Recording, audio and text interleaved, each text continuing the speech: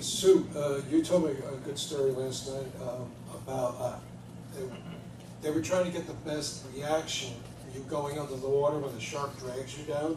And you were telling me, well, I guess you can tell the story again, how they did it as a sort of surprise so they can actually get a great reaction from you. I told you the story last night. Where was I last night? Yeah, you were saying that they were doing a couple of rehearsals, and then you kind of got. They didn't warn you. They didn't warn you. Oh, that was that was when I was. I told Stephen if he'd give me an hour with special effects, I could figure out how I was going to do the rigging, what I was going to do, and I wouldn't waste his time on set when they got 100 people there. Well, they had an electric winch, and I didn't want to use it because if it overrode, I was in big trouble. So that didn't go over real big, but we did it with cables after all. Yeah, but we had 6 guys, 2 on each, you know. We just ran real fast. Yeah, they had to work, not me. I'm just in there for the ride. Well, you did incredible. And then you know the screaming and the water in the lungs and everything is in looping. You know, long after the film is finished, when we go back to fix the sound, you came in with a styrofoam cup of water that they poured down her throat while she screamed. Started waterboarding. For artistic purposes. Jeff, do you have any remembrances of Roy Scheider working with Roy on that film? I do. Roy Scheider is a good guy on that movie, and I really have a lot of remembrances of Murray Hamilton, who I really loved. Murray kept a bottle of gin in my boot. Jaws 2, he had gone to gin and milk, which was really good. But he was the consummate actor. He was married to one of the DeMarco sisters. He was such a special guy. And do you want to tell the story of the kitty? Every evening after shooting and after dinner, Murray would go out for a cocktail or a bottle. And on the way home to the hotel, if he didn't have a call the next morning, if he didn't have to be up early, and sometimes even if he had to be up early, it didn't matter. He was a professional. He could work with a hangover. He was walking home late at night on the streets of Martha's Vineyard, finding his way back to the hotel. There's a little kitty cat playing in the alley, and he bent over to stroke the kitty and said, "Hey, kitty, kitty, kitty," and the kitty was nice. And then he continued and he walked into the lobby of the hotel, and the night clerk gagged and wretched because Murray had petted a skunk.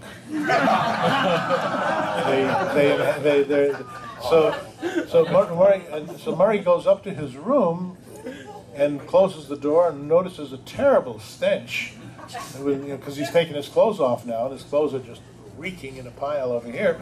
So he can't sleep. He says, "There's something terribly wrong in my room." And in the logic of, in 120 proof logic, he decided, well, I'll just get a blanket and sleep down in the lobby of the hotel on a couch, where they found him in the morning, and they had to burn his clothes and wash him in tomato juice, which is, when you were like a dog, who's been playing with a skunk. And then but he made it to the set on time, and it didn't cost us a minute of shooting, but it did provide us with many hours of happy stories. And Joe talked about the production.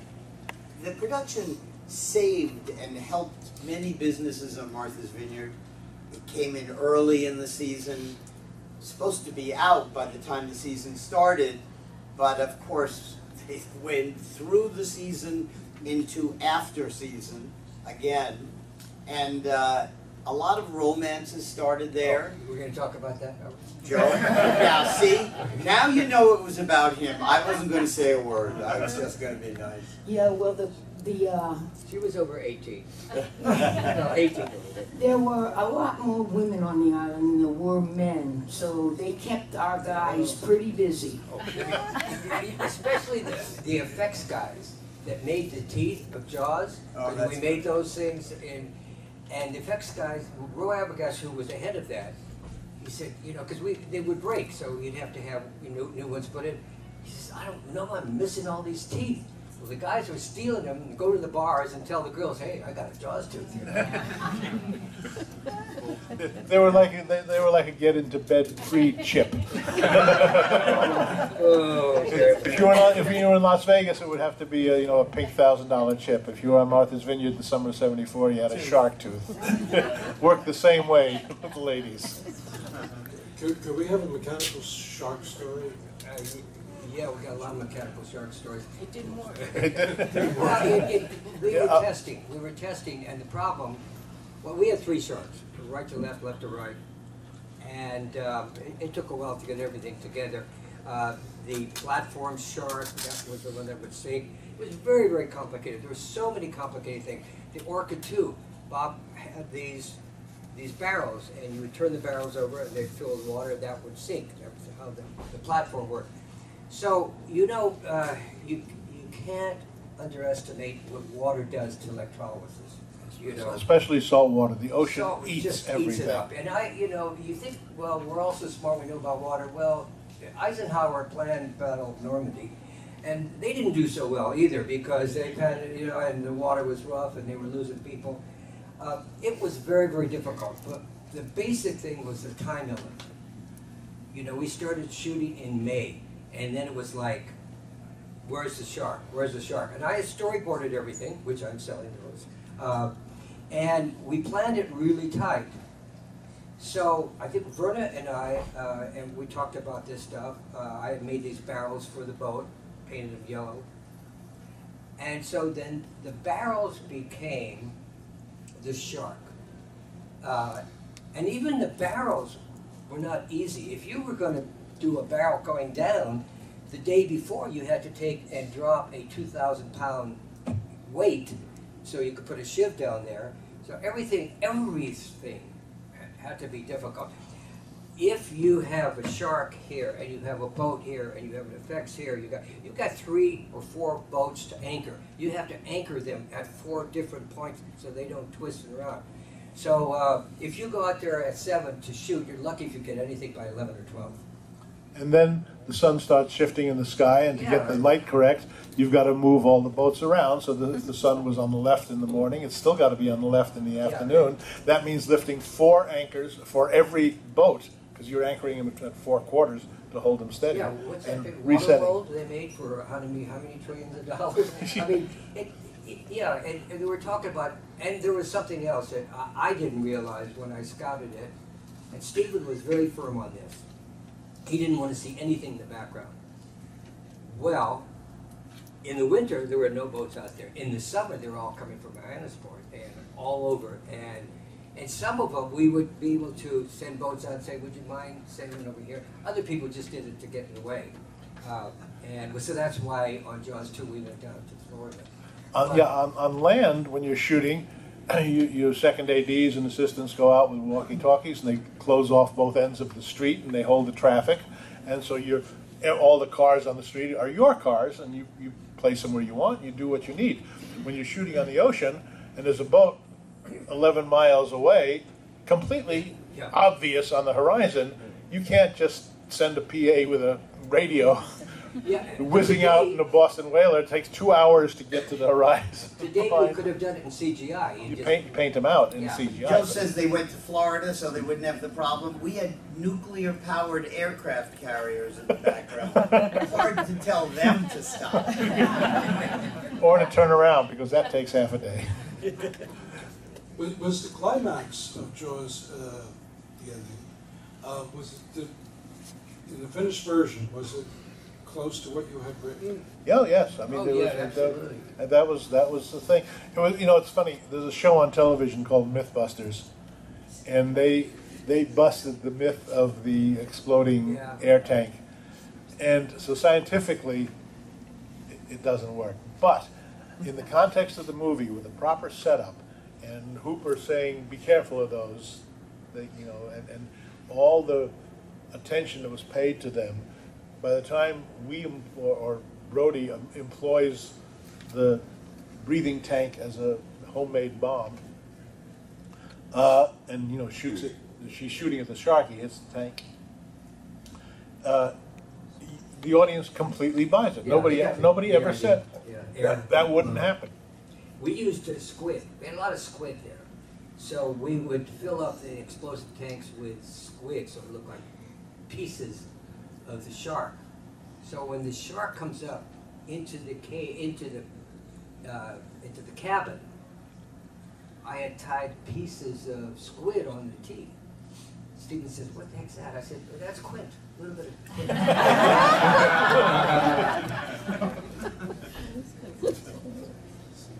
I think we should throw it open for questions because Yes, we can go on for years as we have. Well, that's a plan. So, next, does anyone have questions? Oh yeah, I have one for Carl. Sure. The Robert Shaw scene in the Indianapolis, how Yes. did that come about? Really interesting. I'll be as brief as I can. In 1961, a book was written called Shark Attack, which described the sinking of the Indianapolis, including a scene in which a guy is bitten in half and turns upside down and is discovered by his shipmate. Later on, Howard Sackler, who had rewritten Peter Benchley's first draft. The Indianapolis speech, by the way, is not in the novel. It's only in the movie. And Quint's monomaniacal obsession with sharks, we thought had to be explained. So Howard Sackler, who wrote the intervening draft between Peter Benchley and me, Sackler was a Navy guy. He knew about the Indianapolis. He knew about the thing.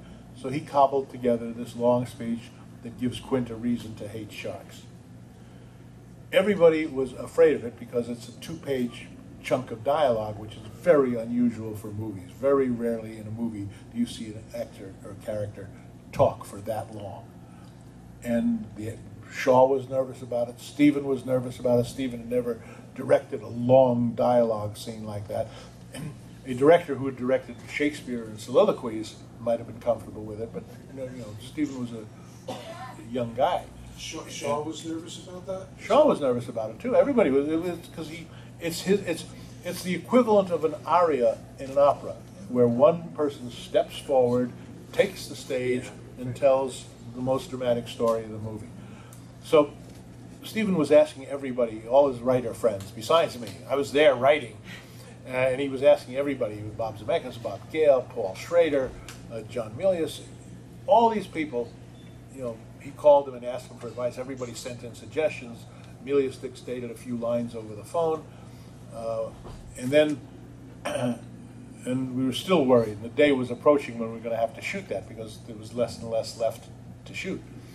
So Shaw one evening comes to dinner with Stephen, myself, and Verna Fields and Dick Zanuck, and with a sheaf of papers in his hand. He's gotten all the research, he's gotten all the material, he's got the historical background on the Indianapolis. He says, "I think I've got that speech now." And he read it to us that he had written, basically putting together all the elements of my scripts and Howard Sackler's script. None from Milius, by the way. Who takes credit? Who takes credit. And I'm touchy about that, and there's an end note in the Jaws log which details the story completely. In any case, Shaw, who was a playwright and a novelist, a very accomplished writer in his own right, kind of assembled that speech as an actor would, put it together for himself to read. And then when we were shooting it on the first day, he drank too much. And by the end of the day, he was slurring his words and making up parts of it. He had forgotten his own dialogue. He apologized to Stephen. Stephen said, "We're here 2 days. Tell me you'll do it sober tomorrow. We'll come back tomorrow." He said that. He said it by, on his honor as an actor. He did, and he came back, and the Indianapolis speech on the second day was letter perfect. But there are some great moments from the first day that are in the movie. And because Verna Fields is such an editing genius, you can't tell what was the first day, what was the second day. And because you're here today, I'll give you the secret. If you watch it on Blu-ray, which is the only way to really see it in detail, if Shaw's eyes are watery in the close-up, it's from the drunk day. If his eyes are clear, it's from the second day. But it's such a masterful job of acting and directing and narrative that it's great. But and that's the story of the Indianapolis speech. Another question? Sir, you're in the blue. since you did most of the filming out on the ocean with a mechanical shark, did you guys ever have any problems or encounters with the real thing? No, you know, on 2 we had some sharks circling, and people got a little panicked about it, but we really never had any trouble. Yeah, that part of the world, in the 70s, white sharks were a rarity in the New England coast. They've been seen. The whole Jaws story is based on an incident that happened in New Jersey, in Cape May in 1916, where some people were killed by sharks. But they're not. They don't. You know, you don't see them. You know, it was not a problem for us.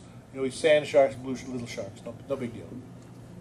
Though when I fell in the water, the first thought in my head was, you know, we're making a movie about sharks. Do the sharks know that I'm writing about them? I'm from New Jersey, and I want to tell you, you did a good job in that movie, because I have been in the ocean since 1975. And I understand I'm not unique. Oh no, we've all heard that ever since the movie came out. Like that. Yes, Carl, how did it come about that you got cast as the unfortunate victim in the rowboat? No, that's not me. No. I'm. Wait, that was Ted Grossman. That's Teddy Grossman. Ted Grossman, who's a stunt double and good friend of Dick Zanuck. A great boyhood friend of Dick Zanuck's, and a great stunt man. Yeah. That's Teddy's leg. Oh. All the way in the back. How was Robert Shaw cast? How did he come to be cast? Well, it was 2 weeks before production. He was the third choice. He was the third choice. Richard Boone. Richard Boone was Sterling Hayden, and Lee Marvin, who turned the part down because Lee Marvin was actually fishing in Baja California and didn't want to. He sent back a telegram and said, I'm fishing. I don't want to make a movie about fishing. I like fishing. That didn't fish. And Shaw was the only one who was not a fisherman. Yeah, I mean, Boone was, Sterling Hayden had been a Grand Banks dory fisherman in his youth. He was the real deal. So that's why he was like first choice. So, but Shaw, Robert Shaw had been in the Sting for Zanuck and Brown, and they said, "Look, we really need an actor of your, ability and stature. So please do it. We'll pay you a lot of money, and if you go overtime, we'll pay you big penalties because we know you have other pictures waiting, and we know you'll have a tax problem if you work more than 90 days in the U.S." And as the picture dragged on, they started sending Shaw to Canada every day he was not working, so that he wouldn't pile up the days on his visa. And eventually, that strategy gave way, and Shaw was still on, and they paid a huge bump. As an actor, I think Shaw made more money than any other actor in the movie because of his penalties. It would have been interesting. I'm just imagining Richard Boone in this movie. Yeah. The struggles to get him to show up. Yeah, well... Well, I worked a television series with Heck Ramsey. He's a pretty reliable person. Yeah. I liked him a lot. And big rugged guy, which was needed for the character. Yeah. There's somebody all the way in the back, yes? For Susan, do you recall the name of the stuntman who had recommended you for that crucial part? Paul Stater. He did, what was the big boat movie that went down? Poseidon. And he did all kinds of water movies. He was also the first man to ever stand on an elephant's back for Tarzan. Time for one more last question. Lady. Yeah. I have a question for everybody. You all had your little part in making the movie. When you saw it, what did you think? I could only say this, because I was so closely tied to the shark, so to speak, that the crew would laugh. The shark made funny noises with the rams, and then they would laugh. And the longer we were on the island, they got island fever, they were crazy. I was concerned that the audience would laugh. And then when the first screening I saw in Long Beach, California, they didn't laugh. And wow. Yeah. I always like to think of it in a sense as the perfect storm. If you looked at it individually, you'd think this is going to be an unbelievable disaster. And when all these elements come together, and trust me, it doesn't happen often, but when they do, it just was the perfect storm. And you look at it in hindsight, and how blessed that the shark didn't work, so you didn't have to show it too much and maybe risk a laugh at it or whatever. But everything just worked out, and please don't think that this is the recipe for how to make these things, because trust me, it's not. And in this new corporate world where corporations own all the studios and everything, they would never permit a big studio film to go forward like this. Yeah, Kind of unprepared into the breach. This was a small movie. We shot some in my driveway. We shot some in the editor's pool they had coming out. I mean, as big as it was also very small. It was a small, relatively small group of people that were really bound together to get this thing made. Thank you all so much for coming. Thank you.